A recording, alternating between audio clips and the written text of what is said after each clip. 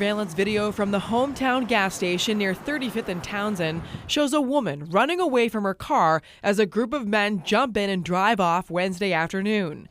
Milwaukee Police Chief Ed Flynn says these 4 teens and a 21-year-old man carjacked this woman and another person at gunpoint hours before they killed a city home inspector. They were all known to each other.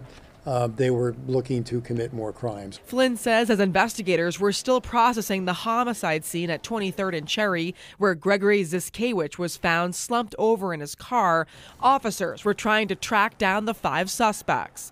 After 2 separate police chases involving stolen cars, officers took a 16-year-old, 2 17-year-olds, a 19-year-old, and a 21-year-old into custody. One of the cars crashed here at 27th and Hope. This car came up, then the other one hit it, and then it went all the way up there by the people's house and stuff. Flynn says all of the suspects have lengthy criminal records. Court records show the 21-year-old was already out on $1,000 cash bail and failed to show up to court several times. At least one alderman here at City Hall is planning on taking action. I talked with Tony Zielinski on the phone tonight. He says on Tuesday he's going to introduce legislation that would get tough on repeat offenders, especially juveniles. We're live outside of City Hall. Christina Palladino, WISN 12 News.